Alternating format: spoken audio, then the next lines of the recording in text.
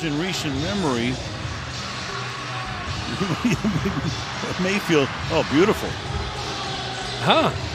It's a good, a good way to wind up in concussion protocol, yeah. Even though you don't get into the game. Huh. Oh, boy.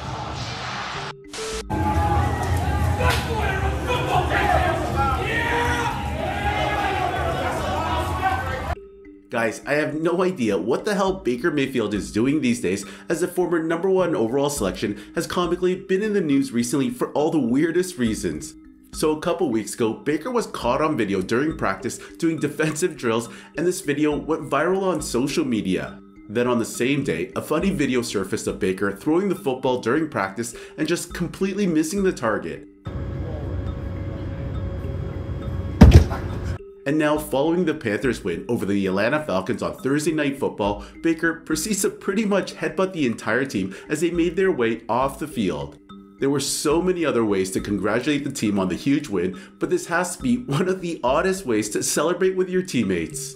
Baker's chances of becoming an NFL starting quarterback again looks rather bleak after PJ Walker's latest victory. He was given an opportunity against the Bengals after Walker was yanked after throwing 2 early picks, and to be quite honest, he didn't look too bad for once. He didn't turn over the football and connected with his receivers, and even completed 2 TD passes for a 126 passer rating.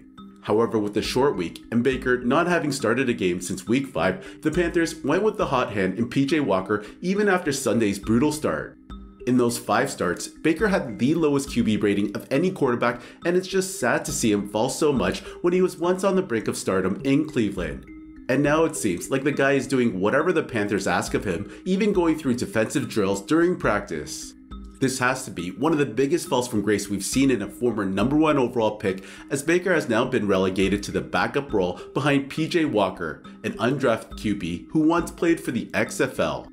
That said, Walker has played pretty decent for the most part when called upon in the 4 games he started, and probably should have had 2 wins during that stretch after he threw a 65-yard dime to DJ Moore in the dying seconds in the Falcons game in week 8. But a costly penalty from the receiver and a missed extra point saw Carolina lose the game in overtime. In any event, the Panthers will most likely continue with PJ after this latest win and compound Baker's misery on the sidelines for a little longer.